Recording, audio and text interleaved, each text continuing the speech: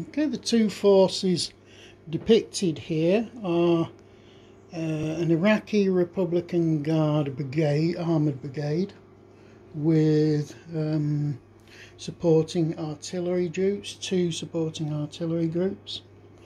The American forces will be two American Heavy Brigade Combat Team Combined Arms battalions, supported by aircraft and quite a bit of off-board artillery. Now, as I've said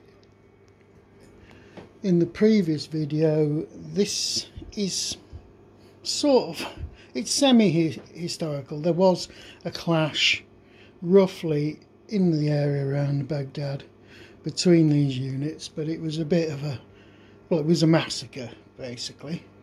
Now, I'm intending to see whether the Iraqis can actually do anything here to stop the Americans. The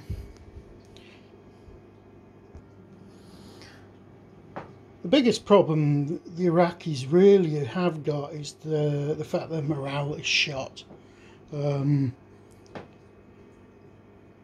Iraq has been getting a terrible pounding from the air, and its forces are really badly disrupted. So the Iraqi unit capability is marginal, which is very poor. That means they're going to suffer from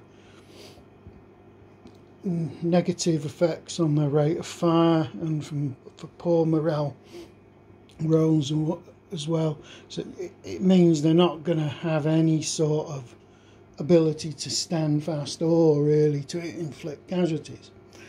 Now, on paper, this Republican Guards division, I've only got the infantry and the artillery deployed at the moment. It's quite a formidable force with 27 stands of export issue T-72s and a small supporting infantry component. They should be able to do some damage to the Abrams tanks on the American side, because they've certainly got more tanks in this scenario. They're also defending, but another problem they've got is the American forces have got much better morale and stuff like that. They're actually their quality is excellent. The tank on the Allied side is the M1A1 Abrams, which is just a much better vehicle than the T-72. It's faster, it's got better armour, it's got a better gun, it's got a better hitting range, it's got a higher rate of fire.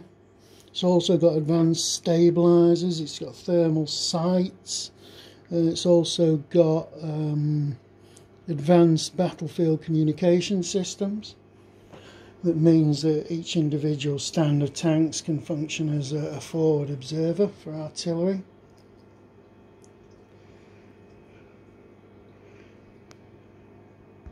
So it should make an interesting battle, this.